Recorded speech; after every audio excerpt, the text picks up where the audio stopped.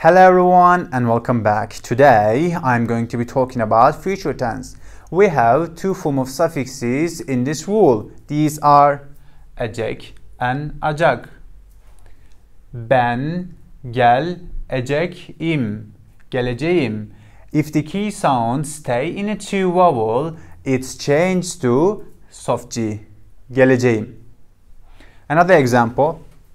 Ben koşacağım, koşacağım. Key sound stay in a two vowel and it's changed to soft G in first person singular. Sen okuyacaksın. Do you remember? We don't put two vowels together. That's why we put here Y sound. Do you see the Y sound here? You understand now. Sen içeceksin. You will drink. O yazacak.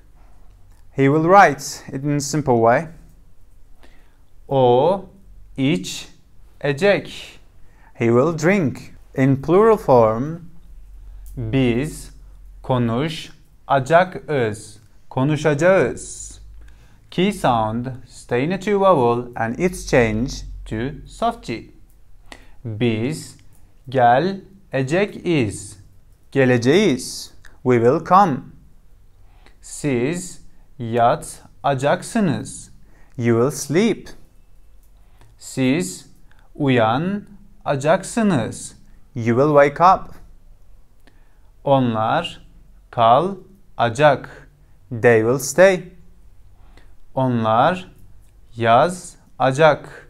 They will write. It was the last example and that's it for today. I hope you learned something. If you like my video and then subscribe to my channel, follow me all of my social media. See you very soon.